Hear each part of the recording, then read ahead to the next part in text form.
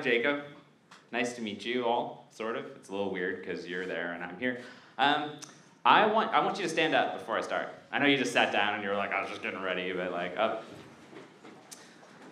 Okay, I'm going to talk a lot about what I think the next generation of infrastructure is. And I put in a talk title, it's called The Evolution of Automation. And the thing I realized as I was thinking about that topic was that in order to talk about it, I had to actually talk about a bunch of feelingsy stuff instead of a bunch of technology stuff. So I'm going to talk about a bunch of feelingsy stuff. And when I do that, I'm going to use words like you and we and I and that sort of thing. But really what I'm talking about is you. So whenever I use any of those words, it's like the royal you. So if I say something and you're like, that doesn't apply to me, it super does, and I'm talking to you. Does that make sense? Everybody's cool? Okay, sit down. So I think everyone in this room, regardless of where you work, if you work in a tiny startup, if you work in a big web company, if you work in a giant enterprise, we're all on this journey to figure out how it is that we can do a better job helping our customers have better experiences and better lives, right? And those customers, sometimes they're internal, sometimes they're external. Sometimes you can see them, sometimes you can't. But we spend a really disproportionate amount of time, if you think about it, on the infrastructure and on the setup and on just all of the stuff that we do just to run all the things that get that stuff out to those customers. And when we look at the struggle that we're all going through to figure out how to do that better, what we're really doing is trying to build these high-performing teams. All of us want to figure out how are we going to come together, how are we going to build teams that work together to deliver that stuff better, faster, smarter, more fun, right? All of those sorts of things. And software helps us to do that. So it's not just us as people working better together as teams, it's also the technology that we use trying to reinforce the behaviors that allow us to get that stuff done at the software level. And while we're doing that, we tend to run into a problem, and I call this problem the production cliff. And so to illustrate this, it's pretty simple. Let's pick a technology. Let's do Docker. Anybody here use Docker? Right? Of course you do, because it's Docker. And odds are high you picked up Docker in the last year. How many people picked up Docker in the last year? The same set of hands. Okay, so here's what your experience probably was for Docker. This one was mine. So you start out, and you pick up Docker, and you type Docker run IT some piece of software you wanted. And then you hit enter, and then it runs. And you were like, yeah! That was amazing. Like, it downloaded an operating system, and like I had a service in it, and like it ran. And that was what I wanted. It's what I always wanted. The time that I typed like yum install Redis, what I wanted was Docker run IT Redis, and now I'm happier. Like, things were cooler, and you were like, this is the best. And so then you start climbing up this hill here, right? And it gets a little more difficult. You're like, yeah, okay, I've not got services in 5 Docker containers. I got Compose, and like you start piling stuff on, and it feels pretty good. And you get to what I call the peak of false hope. So the peak of false hope is that little arrow, right? And the peak of false hope is the moment where you think you've seen all there is to see. You're like, I got it, Docker, check, right? And then you're like, you know what? Docker's rad. You know what we're gonna do? We're gonna go to production. You guys ready? Let's hit production. This could be Chef. It doesn't have to be Docker. It could be anything. It doesn't matter, right? I know this happens with Chef, so I'm not picking on Docker unnecessarily. My own software, I wrote it 10 years of my life. This will happen to you too. Okay, so you're up at the top, and you're like, this is amazing. And then you're like, let's go to production. And then it's like, oh no, right? Immediately the shenanigans begin, where it's like, well, what about this? What about that? What about this thing? Hey, how does that work? Does this thing scale? Is that highly available? How will this work? And you sort of go through this list, and it starts to go down. You're like, oh, maybe I didn't see everything that there was to see. And then you hit you hit what you think is you're like, okay, it gets a little easier, actually. Like, there's that first bump, and then it's like, okay, it's gonna be okay. I'm going to production. We're gonna do 150. Oh, that worked. 150 is good. And then you're like, okay, let's go to the data center. And then, like, it just skyrockets in difficulty, right? And that difficulty is a real challenge for us as an industry, because when we think about how our software is built, that thing happens for every single piece of software that we build, all of them, and that's pretty tough. This is Dark Souls 3. How many people here have played Dark Souls 3? Okay, if you're not a video game person, Dark Souls as a series exists to sort of be mean to you. I grew up playing video games, I grew up playing like Nintendo, and there were those Nintendo games that were super hard, like Bionic Commando, where like people either figure it out or they don't, and people who didn't figure it out are like, what a stupid game with a little guy with a little arm. And like then people who figure it out were like, this is the best game I've ever played, it's so hard. Dark Souls 3 is like that. And this dude in the red over here, I'm the guy in the left basically with the silver armor, and the guy with the red is a bad guy. And that guy kicked my ass for 24 full hours. And he is not a boss. He's just a dude. He's just like it's literally like if you were playing Super Mario Brothers and one of those little mushrooms just beat the crap out of you for 24 hours, right? And it was so hard. And I just could not figure out what I was doing wrong, and it was brutal and awful. And so I stayed up for like a whole day. I have a kid, and I like ignored them. My family, I was like, I'm gonna kill this goddamn night, right? And I get to the end, and I do it. 24 hours in, it's late at night, my family's asleep, and I kill that night, and man, it felt so good.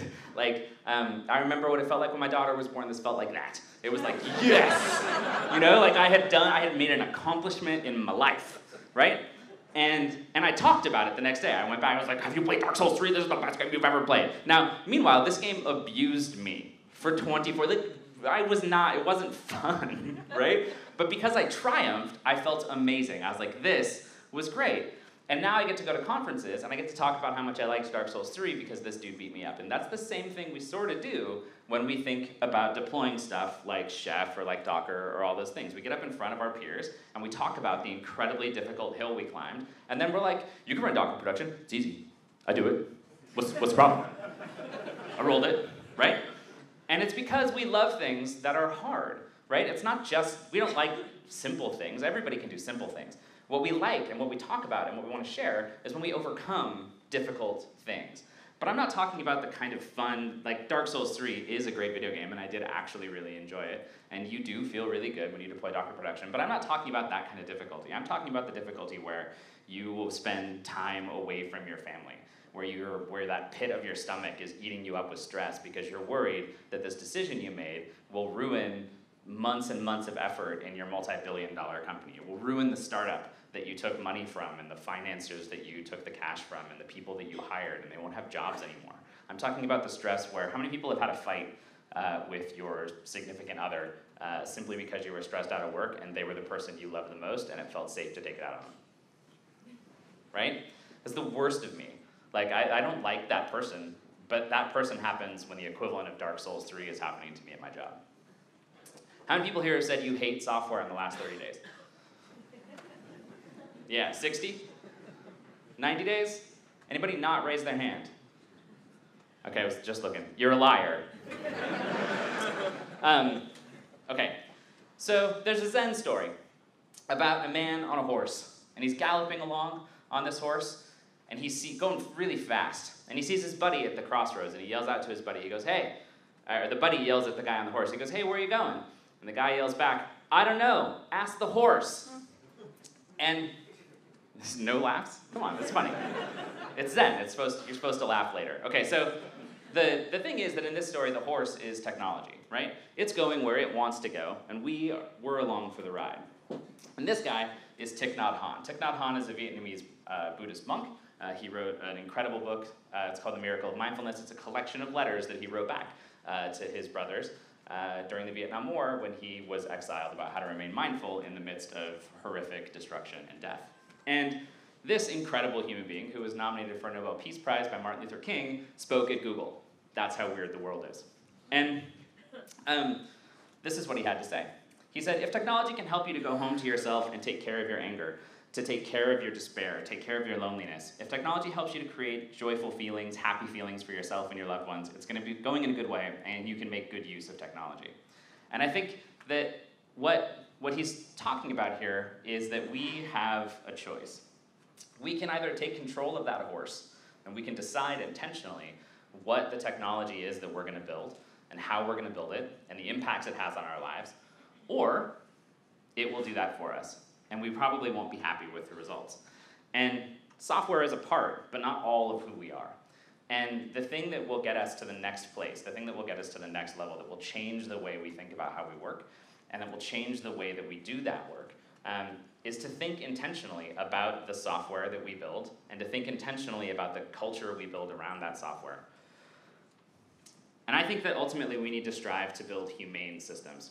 And these are systems that show compassion for ourselves and show compassion for other people. They show benevolence and grace for us and for other people. And by grace, I mean when people don't understand or when they struggle, we give them space and we help them through and we get them to the place they need to be. When our technology falls down and isn't what it needs to be, we find a way to make it better. And then ultimately, the systems we build, the technology we build, has to help us to become better. If the technology we're using doesn't reinforce the behaviors we want to see in ourselves and the behaviors we want to see in others, then it's bad technology and we need to replace it. And ultimately, we're not going to get where we're going with the patterns of how we've gotten here, right? We have roughly 30 years, 40 if you stretch it, of history of IT ever, period. And in that same path that we took to get here, we will not get to the next phase of where we're going. And luckily, we have everything we need to be really innovative at this moment in history. We have perspective, we have history, there's a ton of cross-disciplinary activity. We have stuff we need to invent a better future. And so if we want to do that, it starts with our culture, and then it goes to our technology. And both of those things reinforce the people in the middle. So human beings go to work, you do your thing. Think about if you wanted to change the speed with which you deliver software in your company. You wanted to make it easier to deploy so that there were less shenanigans and better for your customers, and you didn't have to have fights all the time. But you were refused to change any of your foundational technology. How do you think that project's going to go, right? Like it's going to go terribly badly. And you see this all the time where a company decides that they need to compete and they need to go faster, but they refuse to look at their security and compliance policy, right? What do you think is going to happen? Like it's all going to fall apart because it's this reinforcing cycle. So I think if we're going to build better software and build better things, it's actually a very simple way to do it. This is a thing called Ubuntu, not the operating system, but the spirit of more of the philosophy. And it's very, very simple. It just is, I am because you are, right? And its corollary is when you suffer, I suffer, and when you thrive, I thrive. And this is a very simple, very African idea. And at its root, what's beautiful about it and why I think it can be helpful in the way we build software is this. No one has to take a certification. You don't have to go to a class. You don't have to go to a retreat. You don't need to go to a DevOpsDays. If all you did was sit in your job and think to yourself, is what I'm doing causing other people to suffer? Am I alleviating their burden or am I adding to it, right? And if they're hurting, then that's going to come back on me someday. And like we're not progressing to where we need to be. That's how you know that you're going in the right direction. So from there, you have to build systems that are inclusive. I'm going to kind of breeze through this slide because I don't have a ton of time, but this leads us to this idea of building inclusive organizations. And an inclusive organization is like, we talk about inclusion and diversity, and we often do it in the same sentence. Inclusion is the soil, and diversity is the kinds of plants that are inside of it, right? So it's really difficult to have a great garden if it's not good soil, right? In the same way, it's very difficult to be diverse if you're not inclusive. And so Jay Gooseby Smith wrote a book called Beyond Inclusion, and she puts forth this idea of Ubuntu inclusion, and she has these 9 things. So people need, in order to feel included, people need to be connected to something bigger. They need to mutually agree that they're going to include each other. So you have to include yourself in the process of being included. You have to communicate what's happening with yourself, with the organization, with how you're feeling. You have to mentor other people and develop their potential. You have to care about each other. You have to care about what happens. You have to care about things when they're difficult and when people are suffering. You have to be fair. Work-life balance is a good example here. Can your boss take twice as much vacation as you? If so, that's weird, right? Visibility. You have to give people a chance to be highly visible and to have high stakes and to take real risk. If you're a manager and the people who work for you never have a chance to make a decision that you think might be wrong, then you're probably failing at giving them enough visibility to stand up and really own their work. And then finally, you have to give people a chance to talk about what they have done and be the face of the organization and be the face of its values. And those are the things that make people feel included. And you can do that in software too. Diversity, if inclusion is the soil, diversity is the plants. You need both. And often we're good at one but not the other, right? So often we're good at being inclusive and we're bad at being diverse. And there's a bunch of reasons why. the simplest and most charitable answer is simply that we tend to have social networks that look like us or that come from where we come from, right? There's more complicated and probably more true answers to that are more systemic. And the truth is, as people, we have a responsibility to understand that we have to make an active effort to be more diverse and to bring people and their points of view in. Because if we're going to build software that's great, if the next evolution of software is software that works for us as people, if our definition of people is so narrow that it doesn't include all kinds of people with all kinds of backgrounds from all kinds of places, with all kinds of skin colors and sexual orientations and every possible thing in the universe, then we will build bad software for someone. We have to be team-oriented. As creatures, we are a little herd animal-y, right? We're all packed into this room, we want to hang out, we want to go to a conference, we want to go party later, right? And when we build systems and technology that build teams, we help bring each other together. Often, we build technology that does not do that, right? We talk about removing people from the loop. We talk about being able to, have one person do the job of 50, those sorts of things. What we really need are systems that support and software that supports the orientation of teams. Human beings need context in order to survive and in order to thrive. So it's that context that lets us learn about each other in a way that's deeper than simply sort of knowing each other's names. This is my family. That's my daughter, Elizabeth. That's my wife, Katie. And I'm going to give you an example of building context-driven software. My daughter is 6, and we went to an amusement park for the first time in her life. And that was amazing, and we went to a Six Flags. And what I didn't know about this Six Flags, I live in San Francisco, and if you don't know much about the Bay Area, it's not very hot. Like, it stays sort of in a band between like 62 and 75, like all year, right? And so we go to Six Flags, and it's gonna be awesome, and half the park are water rides. And we were completely unprepared for water rides. There were no bathing suits or towels or change of clothes or anything, right? But my daughter is 6, and she's like, water rides, that's amazing, we are going to get so wet, right? And I'm like, yes, we will! And so we go on this giant water ride, and it's got the big log ride, and it does a thing, and we go up to the top, and then we come down, and we hit the bottom, and I get fucking soaked. Like, we're not like a little bit wet, like, my underwear is wet, right? And I'm like, who designed this fucking ride, right? But my daughter's like, that was amazing, we're so wet! And I'm like, yeah, it's 64! And so we get off this, like, awful log plume of hate, and then there's this bridge that goes over the part where the log splashes down. It's like the second chance to soak your stupid ass, right? And if anybody has a little kid, the thing little kids will do is run away from you. Like, that's just sort of their jam, especially the amusement parks, man. They'll just book. And so she starts booking it across this bridge with no regard whatsoever for the log flume that's, like, coming to destroy her. And I try to, like, rescue my daughter like an idiot, right? And so I, like, turn around, and the one part of me that's dry is my back, because I was sitting in a chair. Man, and that log flume just... And so she is like fine, and I'm soaking wet my entire body. And so we are then standing in like this giant human air conditioner that tried to dry me off, and my wife is like, this air conditioner thing is not gonna work, this is shenanigans. I'm gonna go buy us some clothes. And so she goes off and she buys me that stunning wolf shirt. And my little kid has this like arbitrary cartoon character, because we were at a Six Flags and they don't have cool characters. Well, DC, but Marvel's better. So here's the thing about that story. How many of you think you could tell that story in 2 days in summary? No one. Matt Stratton's like, I could tell it, I heard it once before. You'll remember. How many of you think you could do it if you saw this picture again? If the picture came up and you were like, what was that moment? You could do it. And the reason is, we've had a thing, right?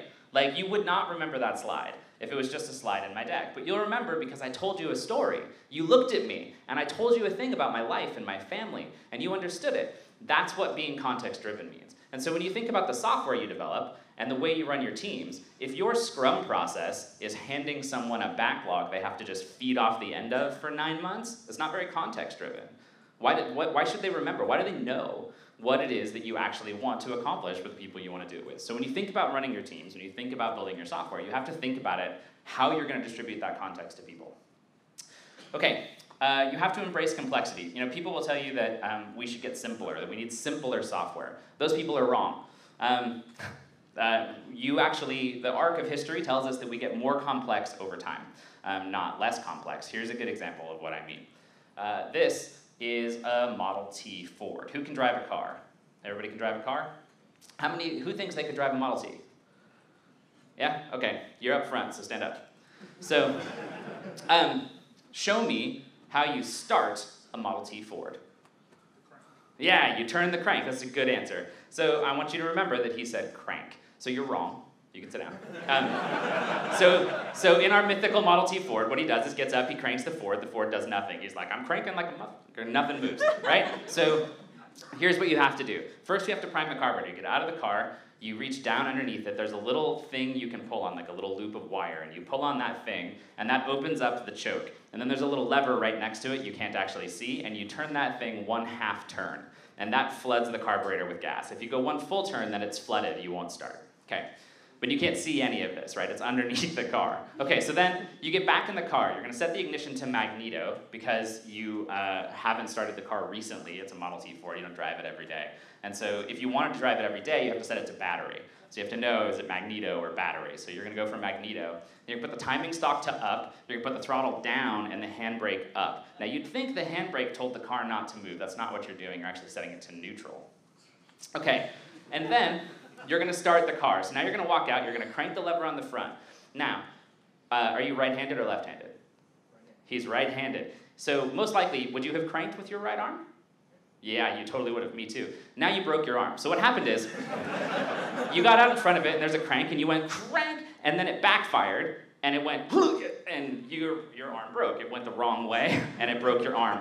And that's a huge bummer. So you're like, oh my God, the Model T is the worst car. And then, so you learned that lesson because it broke your arm the first time, and so now you use your left arm. But then you have a second problem, which is the same thing. You have to let go of that goddamn crank if it backfires. And so normal humans grip things with our thumbs. That's like why society exists. But you cannot grip the crankshaft with your thumb. If you do that, then your left arm won't let go either, and you break your arm. So make sure you never grip with your thumb like a monkey. Okay, so here's the thing. That was a simpler car. If we locked these doors, we would build a Model T Ford. If there's just a pile of parts and some stuff, I bet with the knowledge in this room of internal combustion and basics of how a car works, we could get out of here with a car. We would not die in this room, right? But that is not because it was easier, right? We could build it. It was simple, but it was not better. It was worse. And when things are easy, people are free to learn and grow in new directions. You can focus on what matters. This is my car.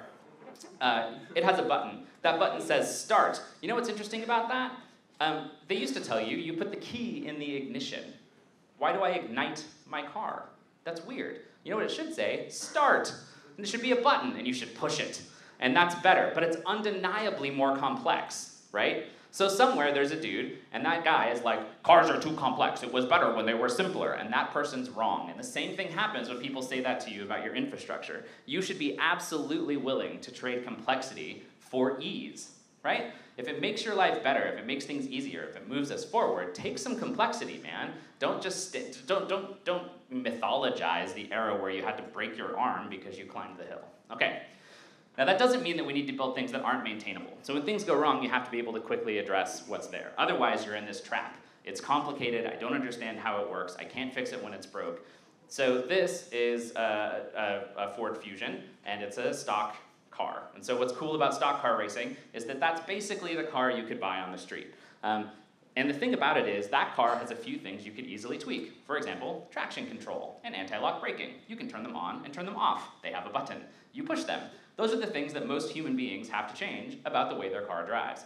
There's also a computer, where if you're a mechanic, you can get into the computer, you can change everything about the car. You can change the engine timing, you can do all kinds of magical tweaky things. That is a maintainable car, and that's what you're striving to build in your complex systems. Different people, different actors in the system need different levels of access, and they need different points of view across the software you build. But if it's not easy in the end, it's not worth it.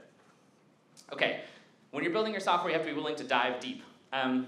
You can't only take what is as a hard constraint. And this, for me, in the last year or two, I built a thing called Habitat, and I'd love to talk about it later. And I learned a lot about going deep in the building of Habitat in the name of making things easier for people. An example there was, we wound up building our own distributed gossip layer in order to handle service discovery between, and a bunch of other events between these supervisors that manage services. And I didn't want to build that. Like, I thought that was silly. The truth was, I couldn't give you the user experience I wanted if I didn't build it. I had to be willing to dive deep enough to get there. You have to stay grounded in reality. So while I'm telling you to go deep, that doesn't mean you can just destroy everything you have in the name of going deep, right? Because not everything you have is garbage. So a good example is, if you were hired to be the city planner for the city of Chicago, and you came in, and your very first day, what you said was, New York City is the best city. And so what we're going to do is bulldoze the city of Chicago, and we're going to rebuild New York right here. You can imagine Central Park, only it's next to the lake, right? And think like, you know, we could have a new, Empire State Building. Who needs the Sears Tower? No one cares about the Sears Tower, right? They would throw you out and kick you in, you'd be done. They'd bury you. It's Chicago, right? So here's the thing. We do this all the time in technology. We literally, how many times have you sat in a meeting where someone's big plan was burn it to the ground? Okay, don't do that. It's dumb.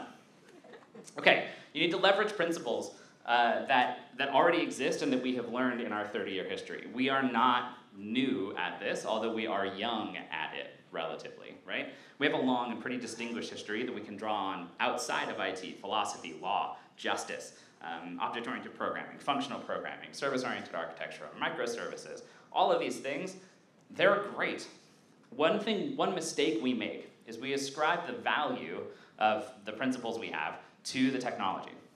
You have to remember your users, all of them. And I think there's really three. There's builders, operators, and consumers. And if you think about those three different classes of users, that will help you. So I submit that we should take control of the horse. We should consciously, intentionally build the future that we desire of our technology and of our culture. And if we don't, then I think we condemn ourselves and others to go through that same cycle of pain and difficulty and distress that we have gone through in our careers.